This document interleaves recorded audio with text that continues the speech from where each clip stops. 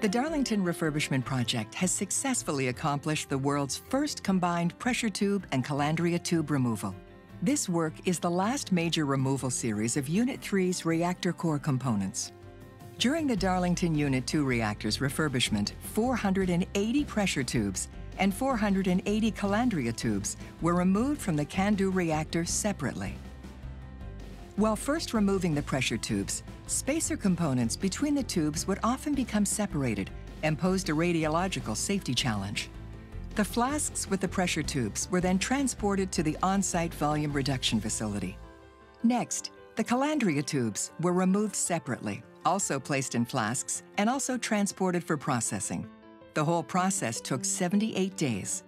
For Unit 3's refurbishment, OPG and its vendor partners designed and developed new tools and procedures that made combined removal of both the pressure and Calandria tubes possible.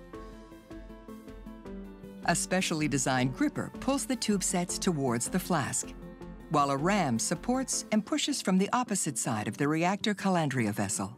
It takes 2 tons of push force and 5 tons of pull force and one awesome team to remove one set of tubes. Both the pressure and Calandria tubes are transported in one 14,000 kilogram flask for volume reduction and processing in an on-site facility. Removing both tubes together reduces flask hoisting and transportation by half. And by containing the spacer components, radiation exposure for personnel performing the work was significantly reduced. Thanks to the dedication of the team, the work was completed on schedule, and the total duration for pressure and Calandria tube removal was reduced by more than 30 days compared to the previous removal approach.